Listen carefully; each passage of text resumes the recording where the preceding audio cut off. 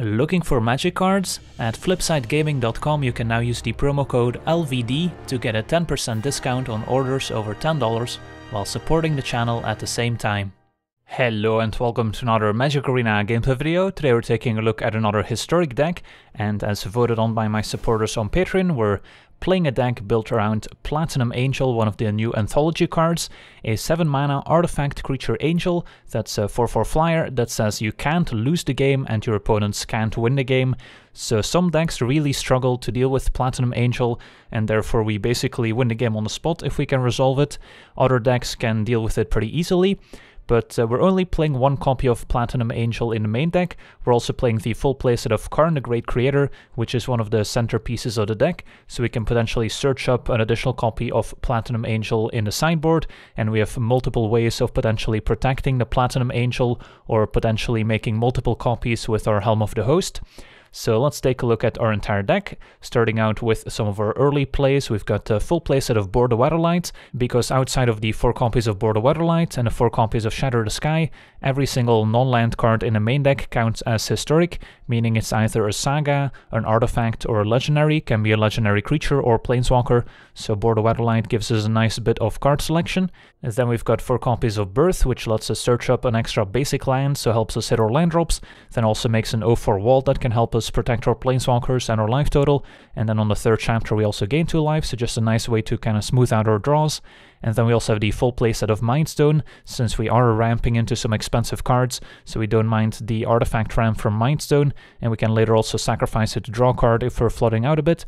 And then to complement Mindstone, we also have the full playset of Powerstone Shard as more artifact ramp, which makes 1 colorless mana for each artifact we control named Powerstone Shard. So if we only draw a single copy of Powerstone Shard, it's not that exciting, but if we draw more than one, it turns into a very appealing ramp option, especially for a mono-white deck. Then at 4 mana we've got our full playset of Karn the Great Creator, which is a real centerpiece of the deck, as we can -2 and search any artifact out of our sideboard. The passive ability to shut down opposing artifacts can also come up, and then the plus we will also use every now and then, but the main play pattern with Karn is just to minus twice in a row if possible, and get as much value as possible out of the sideboard. And then later we could also use a +1, especially in combination with Parhelion, to potentially close out the game after we search it up out of the sideboard.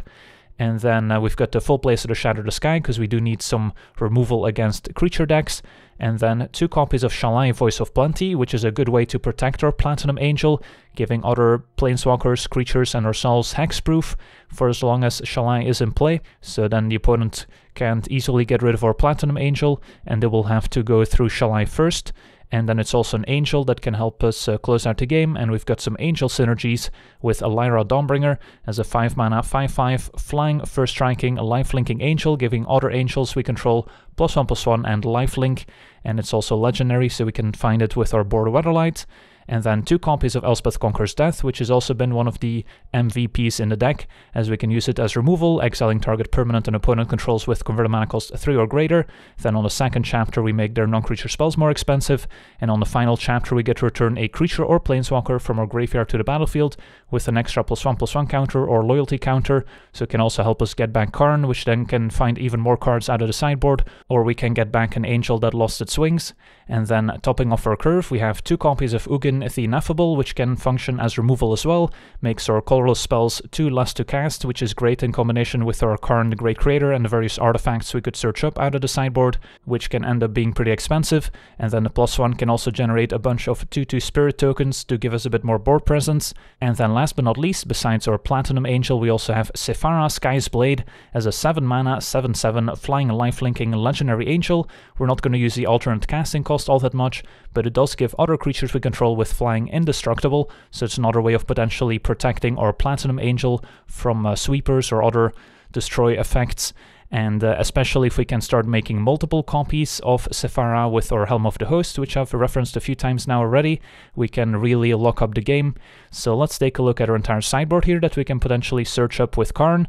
If we need some cheap removal, we have 2 copies of Glass Casket, which also comes in handy. We've got a Shadow Spear if we need to gain some life with our non-life linking angels, or if we need to remove Indestructible or Hexproof, which can also come up. We've got a Gravedigger's Cage as Graveyard Hate. Mirror Shield can also be a way of protecting our Platinum Angel, giving it hexproof. We've got 2 copies of Sorcerer's Spyglass to shut down various activated abilities, mostly Planeswalkers. We have a Crucible Worlds, which we can combine with our various lands, which I'll go over in a second. We've got Transmogrifying Wand, which we can use to turn opposing creatures into a 2/4 Ox. We've got Helm of the Host, which is great at copying our Platinum Angel and other various legendary creatures, since those won't count as legendary, so we can have more than one in play at the same time. We've got a Godfarer statue, which can be great if ramped into, making the opponent's spells 2 more expensive. And then we've got Immortal Sun against Planeswalker heavy decks. It does also shut down our own Planeswalkers, which we don't really want, but every now and then you might be up against a deck that has even more Planeswalkers than we do, and then this can be a nice tool. We've got a Meteor Golem, which can destroy target non-land permanent an opponent controls, a nice versatile removal spell, also pretty fun in combination with Helm of the Host. Then we've got our extra Platinum Angel in case we didn't draw the one in our deck, and we want to lock up the game against certain decks. And then last but not least, Parhelion, and number 2, as an 8 mana 5/5 legendary vehicle with flying, first rank, and vigilance, and when Parhelion 2 attacks, we get to make 2 4/4 white angel creature tokens with flying and vigilance that are attacking as well. Crew cost is 4, but a neat little trick in this deck is that we can use Karn the Great Curator's plus ability to turn Parhelion into an 8/8 creature, and then it will be crewed that way, and then if it attacks, it will still make those 2 angel tokens. And then looking at our mana base, we do need lots of planes to search up with our birth as well, so we've got 12 basic planes, 2 copies of Castle Ardenvale to potentially make some tokens in the late game, and then a full playset of Secluded Steppe as one of the new cycling lands, which gives us a nice way to potentially draw an extra card in the late game if we don't need the land. And we also have the full playset of Zalfron Void, which comes into play untapped and lets us cry 1, so it gives us a nice bit of card selection as well. So combined with the Secluded Steppe, our deck has some pretty nice tools built into the mana base to give us a better late game, and then to combine with our Crucible Worlds, we have 2 copies of Blast Zone to potentially destroy problematic permanents, and 2 copies of Ghost Quarter to destroy opposing problematic lands, and getting to loop those with Crucible can also be a powerful late game. So yeah, that's our deck. Now let's jump into some games and see how the deck does. Alright, we're on the draw. This hand is missing any form of ramp, and we don't have a Shatter the Sky to potentially catch us back up. So in Standard you might be able to keep this hand. In Historic I think this is just a bit too slow. Alright, this is better. Get rid of a Blast Zone, and then we've got some selection with Border Weatherlight on 2, Shard on 3, and Conqueror's Death on 4. Don't think I need to play the Void quite yet, since I don't know yet if I want to keep lands or bottom lands. So, facing a Field of the Dead deck, so this Ghost Quarter is going to come in handy. And take the Mind Stone. Flying creatures are a good way to handle Field of the Dead, especially Lara Dawnbringer. So now I guess I could play the Void.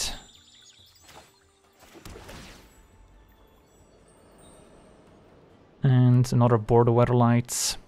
So this turn I play Shard, next turn I can play Mind Stone. Yeah, I'll keep a Border Weatherlight. At this point I'm also actively digging for Karn, which can find Crucible to combo with our Ghost Quarter.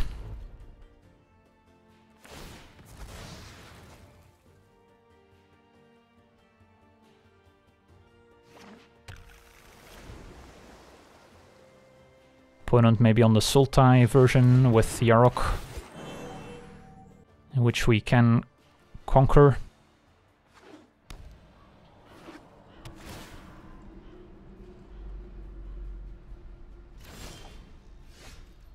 Let's board first. Not in a hurry to play Shalai in case I need to play Sweeper first. Well, that's unfortunate.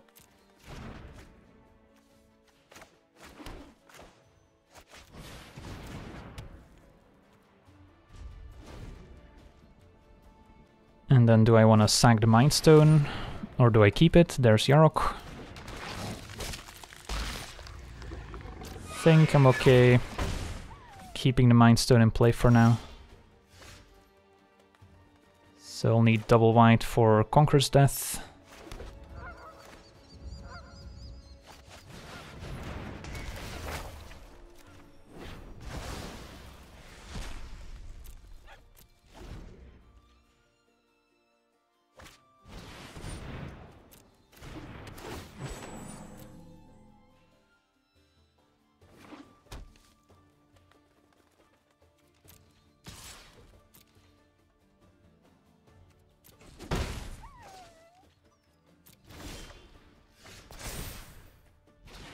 So probably okay using Ghost Quarter on Field of the Dead now, before they get any zombies. And then play Shalai.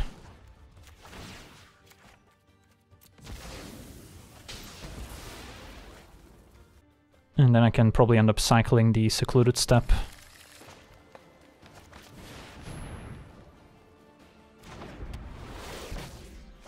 Guess I can do it now.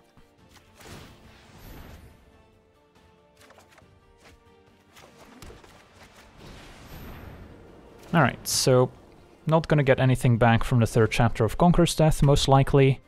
And then I'll have to sack these Mind Stones to hopefully draw me into a Karn. Cavalier of Thorns. Finds Temple, mills a couple Murder Striders and Risen Reef.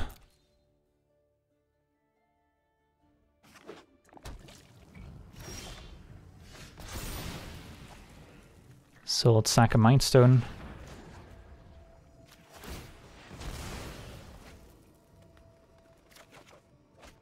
Birth. Do I want to play that first to thin out the deck? I guess I don't have anything scrying to the bottom. But then I might be short on mana after I draw a card with Mind Stone. So let's just draw a card with Mind Stone first here. Alright, there's Ugin, although I'm still 1 mana short. Could play Birth, could start taking a Blast Zone or make a token with Castle. Don't mind making a token with Castle here to chum the Cavalier, prevent as much damage as possible.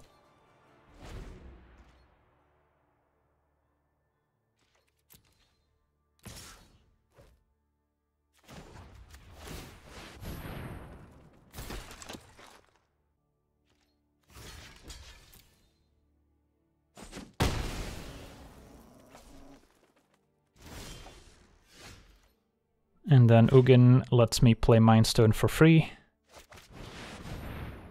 And I can either sack Mind Stone or play Birth. Guess we'll play Birth. Not sure what my opponent's holding. Could be Casualties of War, which would be pretty bad for me, although I guess Shalai does give her other permanent hexproof. At least my Planeswalkers.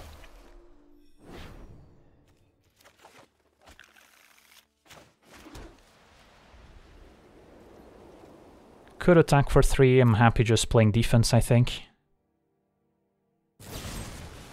They do have another Murder Strider to take out Shalai. Well, now Casualties would be bad. Instead it's gonna be Disfigure, taking out my token, so they can finish off Ugin.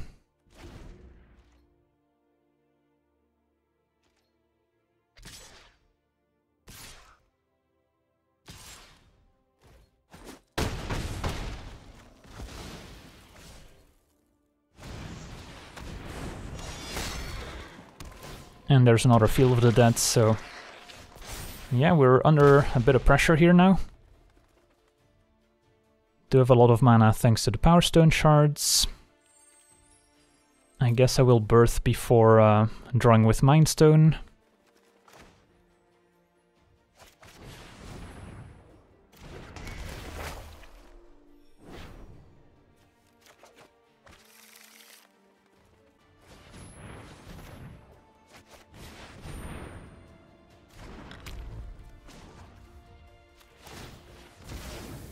Well, I did not mean to tap my planes there, because I needed it for potentially using Castle. I would have happily tapped my shard there, but I guess it worked out. Can Conquer Death Cavalier, which exiles it, so they don't even get a card back from the graveyards, and will eventually get back my Ugin. So that was a fantastic top deck. Still on the lookout for Karn to shut down the second Field of the Dead.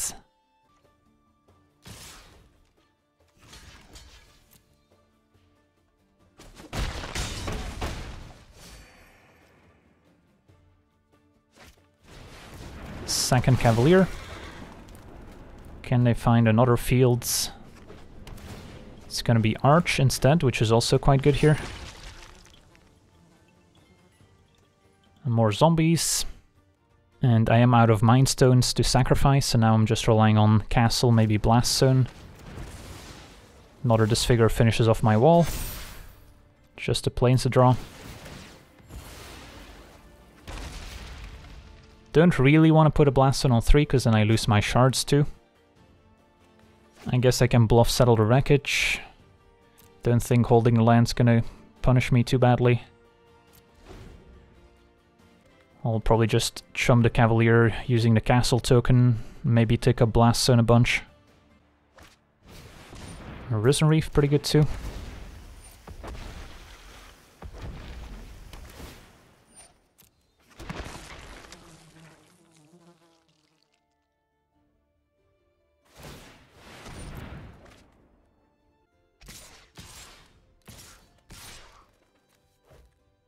Alright, so we'll make a token here.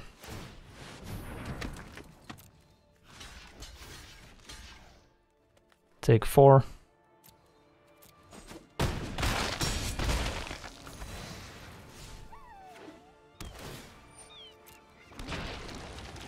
And then how much do I take a Blast Zone? Opponent could be playing Agent of Treachery all the way up to 7. Could just go with 5 in case I find another Yarok. How much mana do I have left? 6. I could put 3 counters on it. Or I could put 2 counters on it, so I have 1 at 3 in case I need to blow up the Rejuvenators, the Risen Reef. Yeah, I guess we'll just put it up to 3 now. Even if that means potentially losing my Power Stone shards. So we do get Ugin back, I think.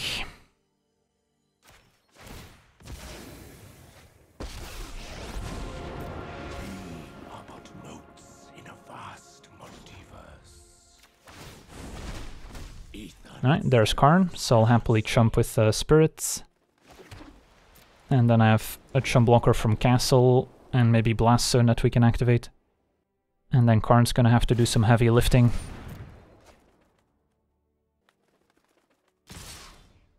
I'll let Ugin. So let's say I blow a Blast Zone and make a token. Then they only have the Zombies Cavalier left, 3 blockers, 1, 2, 3. Then Ugin would survive. I guess that's worth it. Although Power Stone Shard is pretty nice with Karn, since I can get some expensive cards with it. Saving Ugin might be worth it though.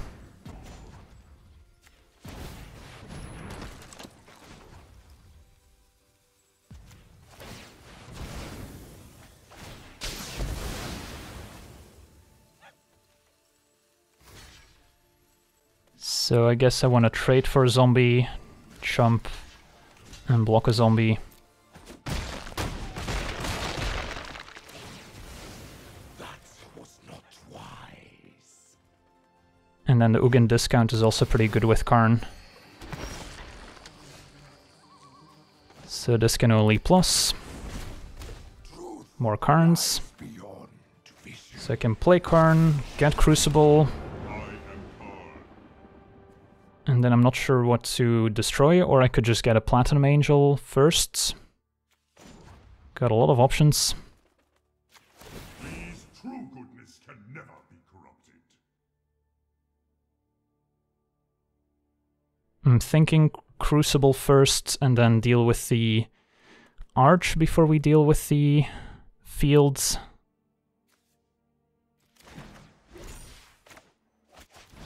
And I can still make a token with Castle. And then I probably need to blow it up before they untap. Although they will get another zombie potentially if they have more basics left.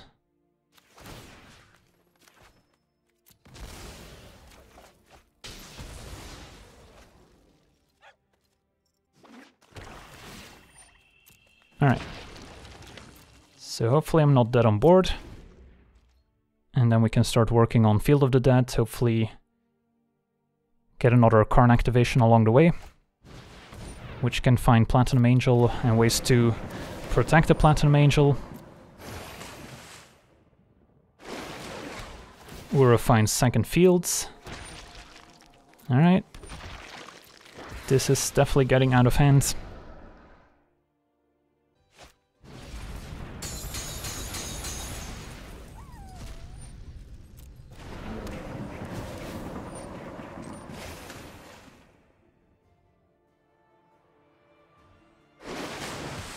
Another land, 2 more zombies.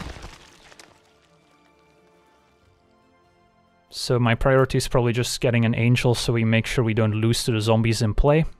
So keeping Karn alive is going to be priority number 1, although we do have another Karn here underneath the spirits, in case I kill the one in play.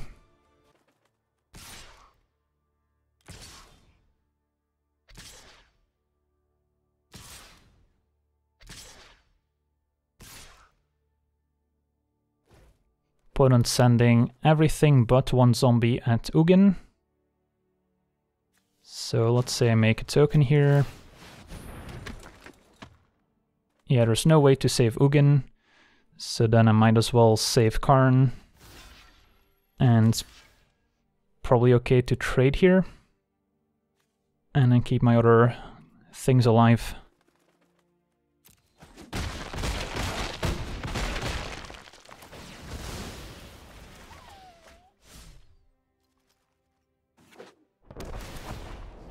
Blast Zone makes more zombies.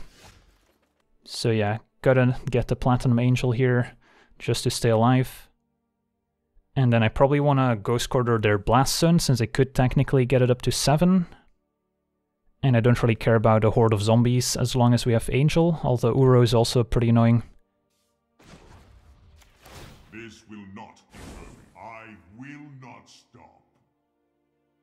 Let's get Angel. Ghost Quarter the Blast Zone, which could also go after a Crucible for what it's worth.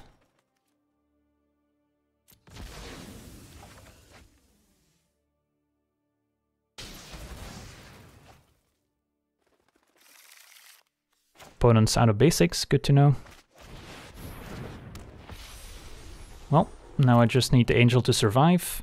Next turn, Karn could get a way to give it hexproof, or a way to maybe duplicate it with our Helm of the Hosts.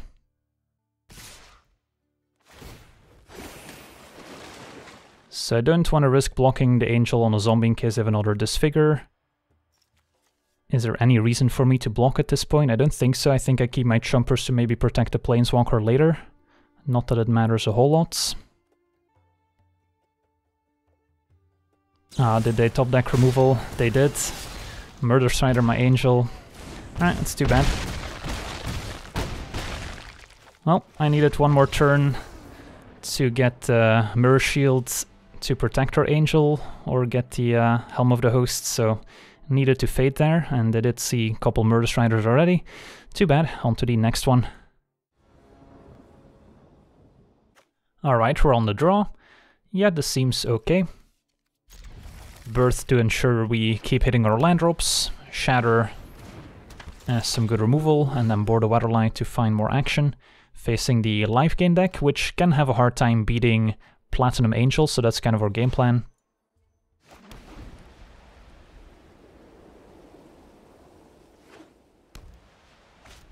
They do have the Dream Start, Soul Warden into Ajani. Heliods can be kind of difficult to deal with, so that's a card we don't want to see early on. Blast Zone can also be pretty effective. I don't really mind showing them, because I would rather save the Scry for later without messing it up with Birth.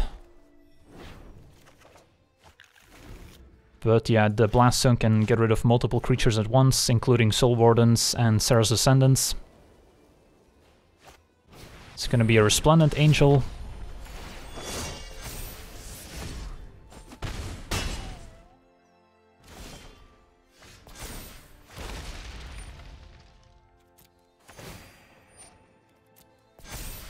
So we can definitely afford to jump with the wall since we have a Shatter the Sky incoming. For now we'll just Birth again and then play Void afterwards.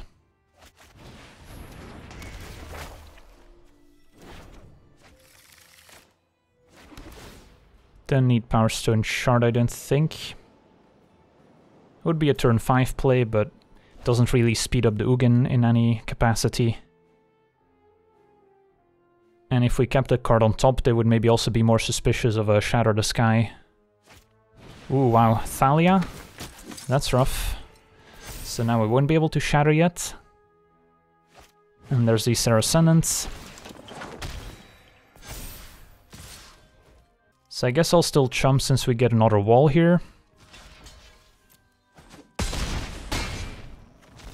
But I could be dead before I get to cast my Shatter, which would be unfortunate.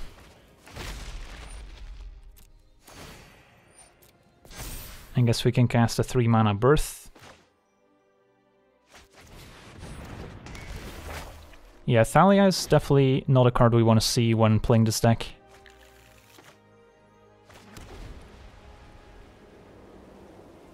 If we get to chump the Pridemate, we're technically still okay. And it's not like we're playing against a burn deck that can easily deal those last points of damage. And once Thalia is gone, we can cast Ugin.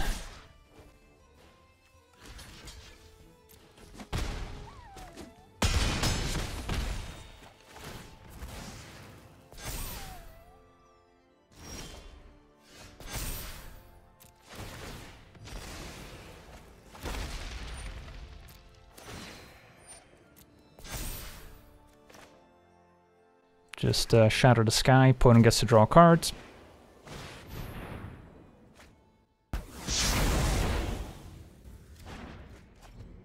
But hopefully they can't swarm us, and Ugin and Karn can stabilize us.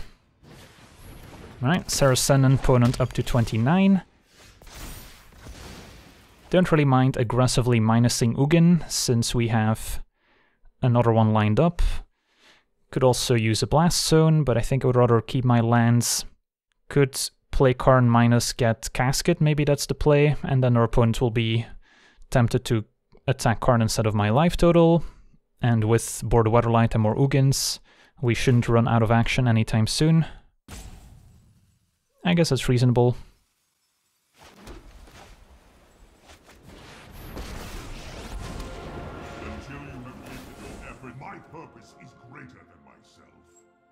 Could technically also casket Daxos, hoping they can gain life so that Descendants doesn't actually kill anything. Although that is risky if they figure out a way to gain life. But then I would maybe get to minus again with Karn, finding another casket, which would be pretty strong. So I guess I'll casket Daxos here. Bit of a gamble. Linden, for example, could let them attack, gain 1 life up to 30, and then this would become a 6/6. Bishop of Wings, it's not too bad, and a Vanguard. Alright, Vanguard does it too with 3 creatures in play. Opponent goes face, down to 3. This only works on colorless spells, so Casket still costs 2 mana.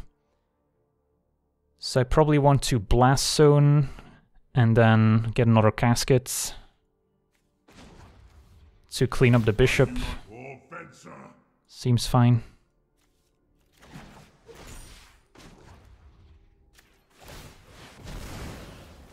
Ascendant's not an angel, so they don't get a spirit token.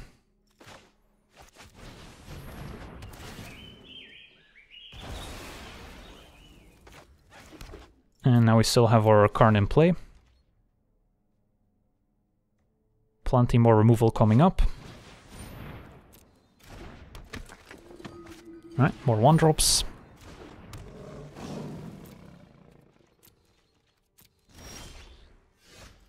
Probably Ugin just wants to plus. And then I can play Powerstone Shard for 1 mana. Sure. Recklessness and fear are the sea. Truth lies beyond vision. And then I can plus on the Powerstone Shard to have an extra blocker. Allow me to introduce you to a friend of mine. Pridemates should be manageable. Alright, so what does Karn do? Could just get a Platinum Angel, which they might not be able to beat. Or I could plus first before getting anything. Ugin can minus on the Pridemate, or can just plus and chump, which is also fine. Start by casting Board of Weatherlight and see what we find. An extra Shalai, Mindstone I can play for free. Let's get a Mindstone. think I just keep plussing with Ugin. Play Shalai, and then I'm not gonna minus Karn yet in the hopes of keeping Karn in play.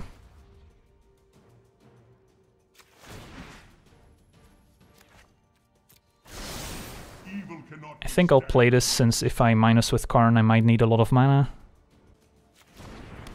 And we'll pass. And then next turn I could minus, get Platinum Angel, and still have an active Karn to get more stuff. Alright, there's Heliod's. Now, opponent does have enough devotion for Heliod's, so I could also get Shadow Spear, remove Indestructible, and then minus with Ugin to kill Heliod's. But if I just get Platinum Angel, I don't know how they beat that. So we've got options, which is always a good thing. It is kind of flavorful to kill Heliod with Shadow Spears, so yeah, let's do it. Please, I am not frightened by you.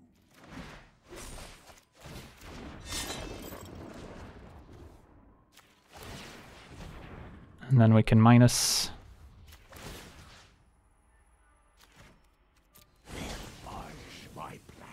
Another Blast Zone, can probably sack Mind Stone now.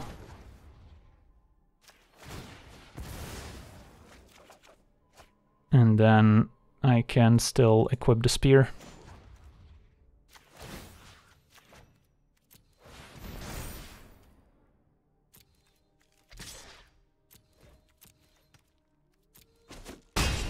Alright, and our opponent packs it in. Sweet.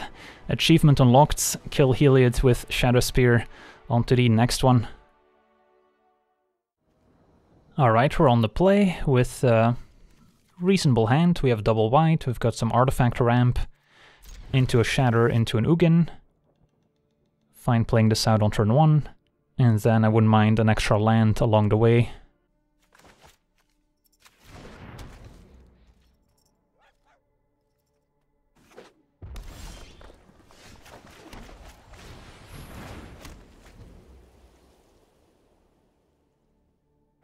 Red-green, turn to Burning Tree, alright. The Gruul matchup can be tough. Questing Beast especially is pretty scary when playing with Ugin, but they've got a slow start.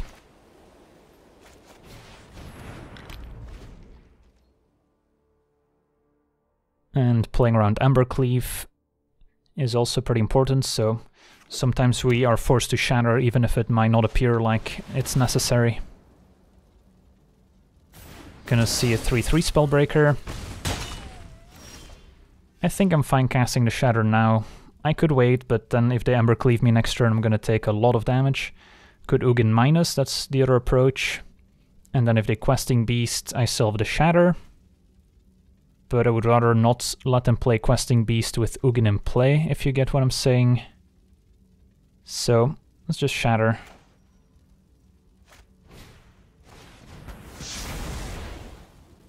And they don't get to draw any cards, which is nice too.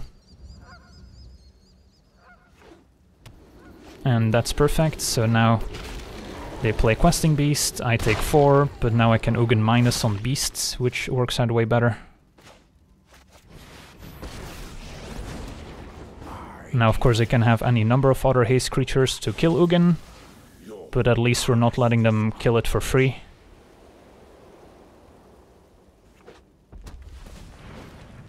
Zurta Goblin perhaps, just a stomp, that's fine. Well, the Gruul deck doesn't have an easy time killing a 7/7, so playing Sephara here is pretty good. If they cleave me, I'm taking 10, so I'm technically not dead. Or I can just Ugin minus, which is maybe safer.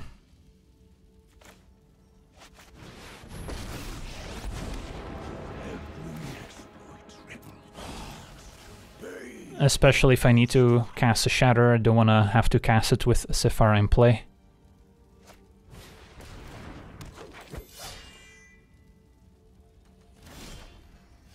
Pelt Collector, probably not threatening enough for me to pull the trigger on Shatter, so let's just plus.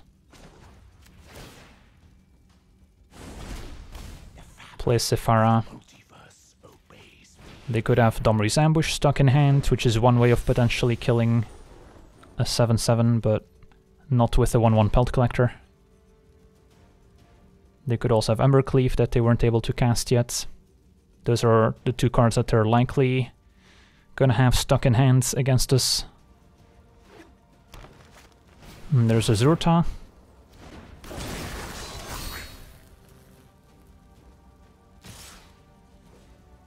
So Cleave wouldn't kill Sephara if I block.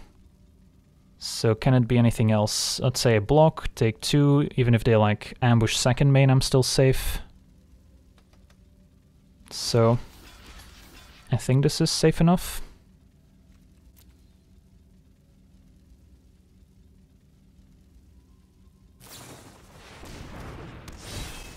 So they're gonna cleave the Zurta. But yeah, it's not quite enough.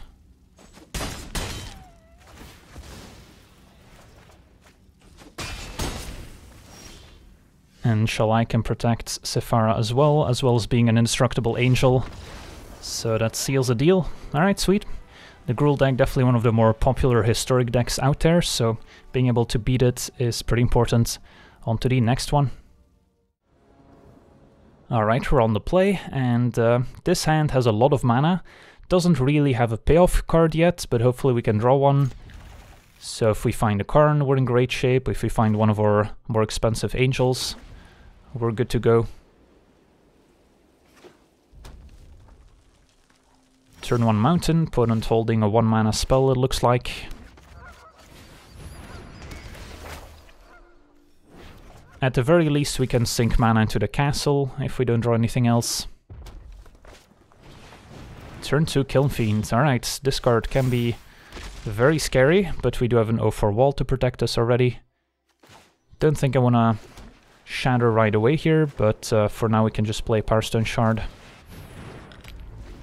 And then next turn I could potentially make a lot of mana with the second shard.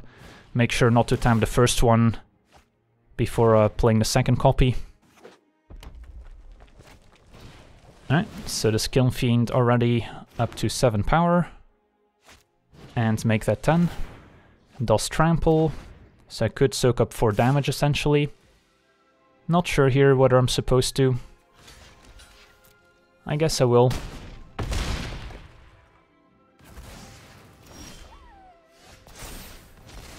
And we picked up an Ugin, which could be pretty good. So now, I guess I feel fine just casting the Shatter. So now I can afford to tap the Powerstone Shard before playing the second one. And this one will make 2 mana.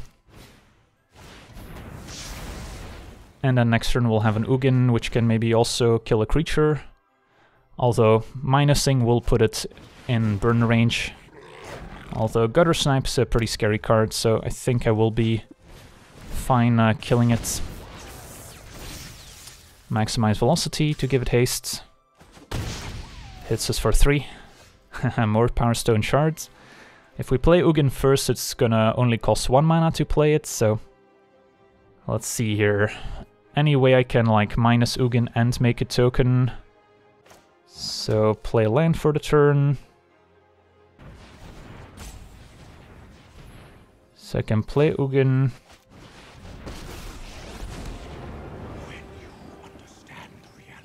Use Mind Stone, and then this can tap for Powerstone Shards. And then I can still activate my Castle Ardenvale. And we'll minus on the Gutter Snipe. And then I could also next turn sack the Mind Stone to find more action. Second Gutter Snipe, alright. If the plan is maximize velocity jumpstart, we can jump with our token to protect Ugin. And also to protect our life total here, so they will go face.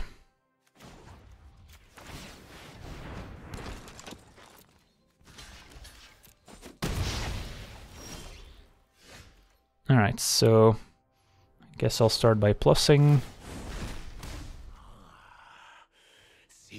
Probably won't need the Ghost Quarter.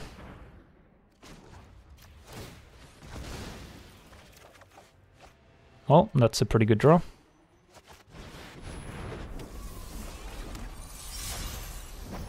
And I can still make a token with castle. Now I could easily die here, go to snipe and play. Opponent's got a lot of cards in hand. So we'll see what happens. Steals my spirit token. Fury down to 5. So if they have a burn spell like a lightning strike, I could be dead.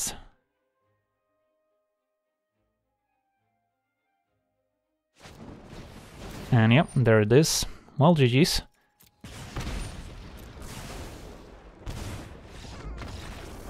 On to the next one.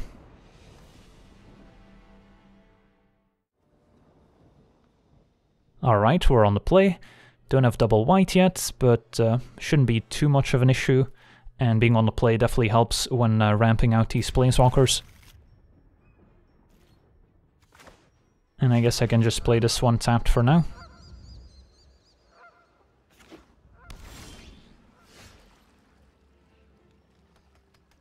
Could use Void to maybe improve my hit rate on board the Weatherlight, but I think I would rather save it for later. And then I can take a second Power Stone Shard to go with the first one, so that's also where Border Weatherlight comes in handy.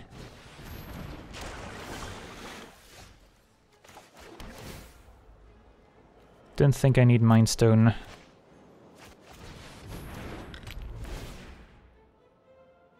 So facing Esper Control can be a tough matchup.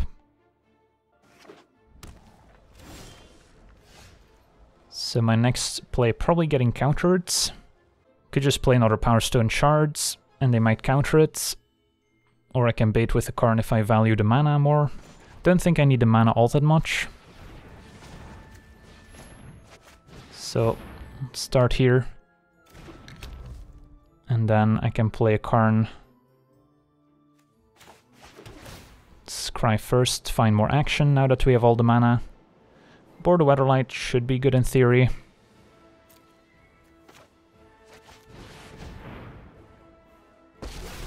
Alright, Karn resolved. I'm surprised. Probably get Sorcerer Spyglass first. Don't really want to get Immortal Sun when we're holding all these Planeswalkers ourselves. Spyglass can shut down a variety of Planeswalkers, maybe starting with Teferi, Time Raveler. Although, if they had Teferi, they might have played it here. We'll see. Can take a look at their hand first.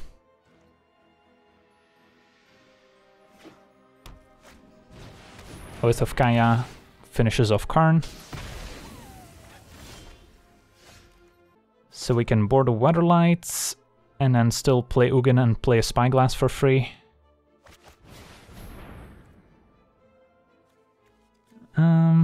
Let's get a Shalai.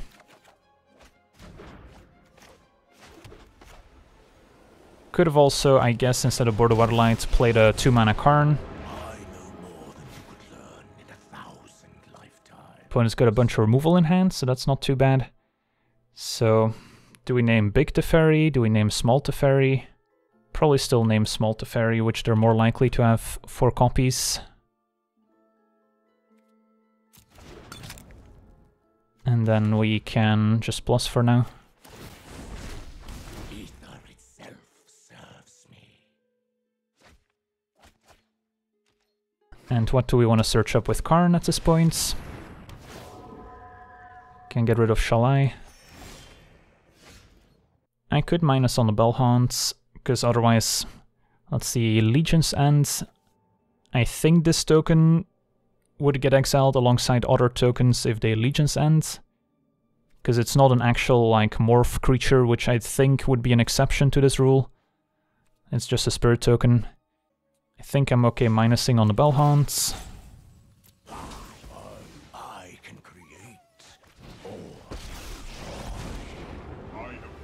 And we have 8 mana total. I will not lose another friend. Could just get a statue, which seems decent.